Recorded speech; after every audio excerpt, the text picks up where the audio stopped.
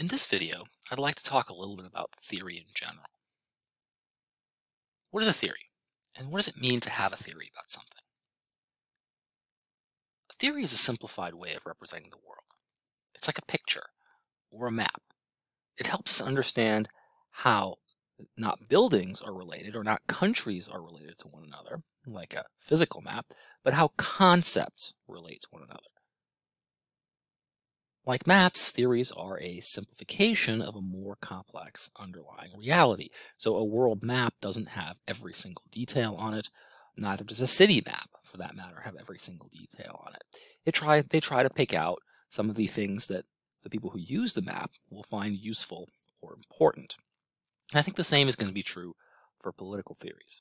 Theories in that sense are rarely literally true, but they're sometimes helpful for human understanding, or helpful to orient ourselves, to help us try to figure out where we're going. But for all of that, they're still representations. They don't tell you everything. They tell you often just enough so that you can see how the pieces of a puzzle fit together.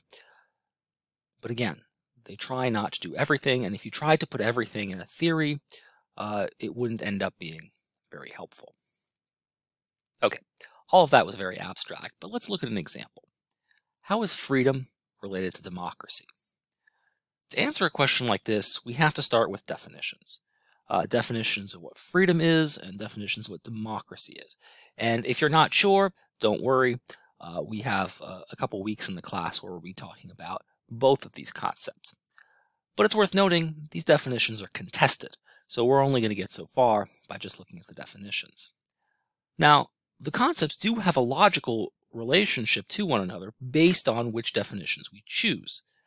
They're also going to have an empirical relationship based on what people experience in the world and based on how these things end up interacting. Let's look at logical relationships first. So by definition, a democracy has to protect at least some freedoms. Again, people disagree about how many, but at least if it doesn't protect some key democratic freedoms, then it's just not a democracy. So the freedom to vote, the freedom to assemble, the freedom to speak about politics especially, right? If a system doesn't do any of that, then it's probably not a democracy.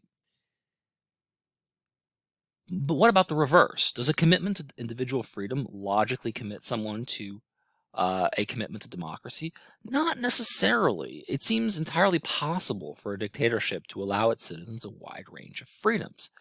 The one that it's not going to allow, of course, is the right to vote or participate meaningfully in government, because that's the definition of a dictatorship, is that a relatively small number of people make decisions.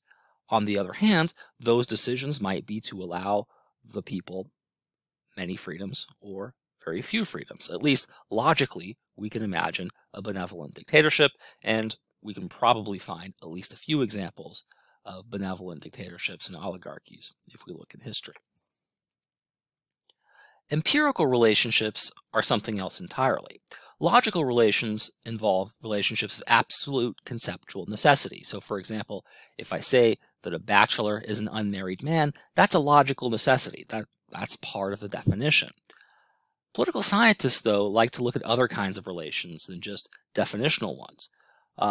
In particular, we look at causal relationships. And causal relations, at least in social science, tend to be probabilistic in nature. That means that it's not a 100% cause and effect relationship. It's just a more likely than not kind of cause and effect relationship. So most of the time, if you see X, then you'll also see Y. That's a probabilistic relationship.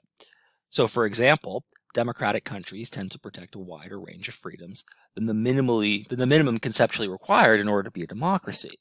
So what that means is that democracies, although they don't necessarily have to grant you a lot of freedoms, typically do. We can think of democratic systems that don't offer a lot of freedoms. These are sort of non-liberal democracies.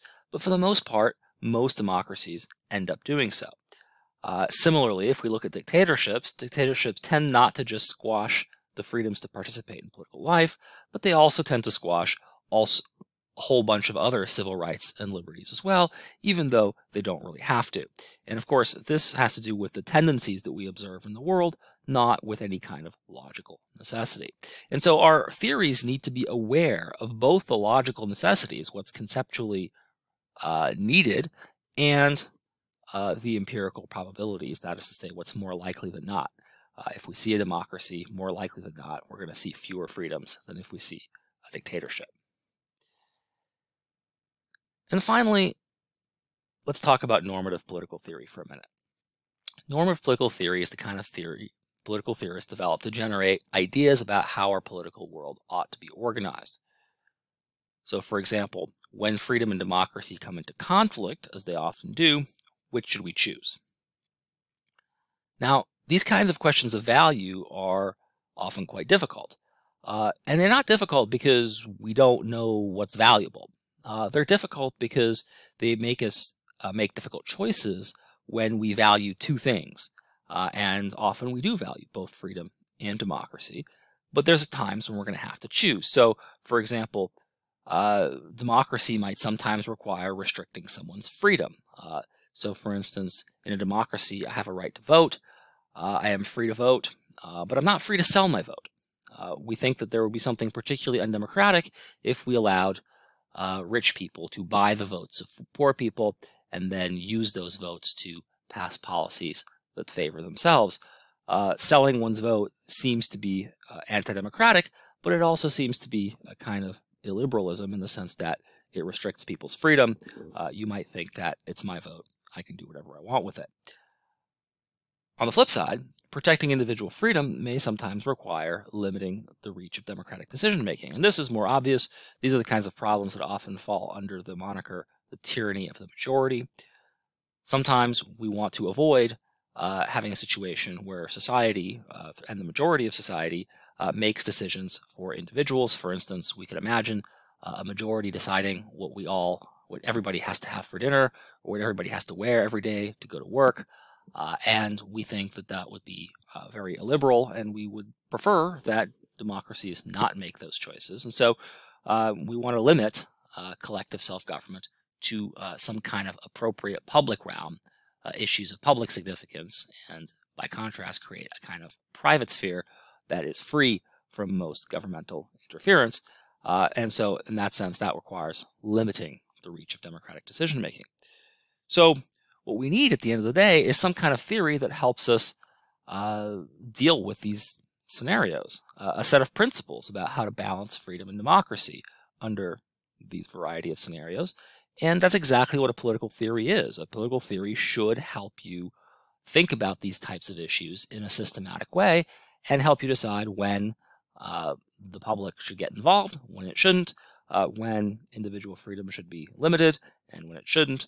That is exactly what we need political theories for. Now, there are maps and there are guides. Some kinds of theory are purely conceptual. All they're trying to do is highlight the logical and empirical relations between concepts.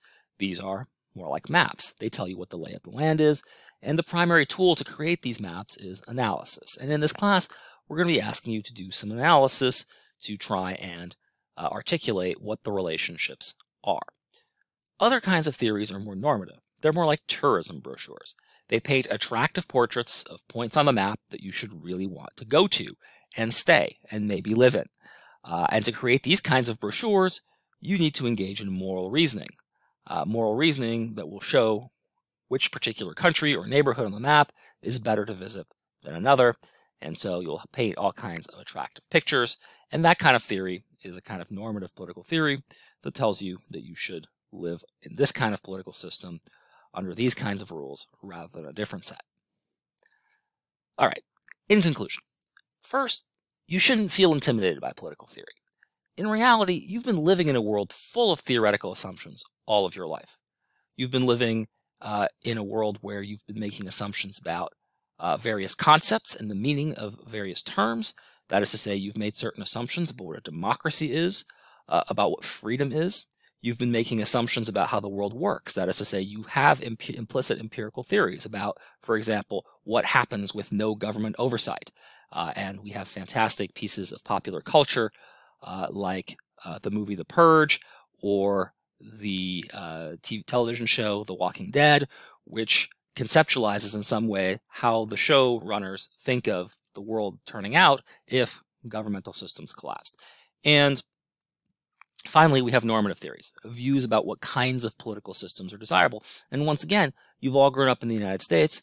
That means you've suffered through quite a bit of pressure and quite a few background assumptions about the value of, say, American democracy and how it's desirable compared to dictatorship. Again, these are normative theories that you've been enmeshed with your entire life. The question now in this class is whether you can articulate these theories clearly. That is to say, can you specify what the relations between the different concepts involved are? Can you submit them to scrutiny? And finally, can you begin to contribute to conversations, some of which date all the way back to Plato and Socrates 2,500 years ago, about what the best way for human beings to live together in society are?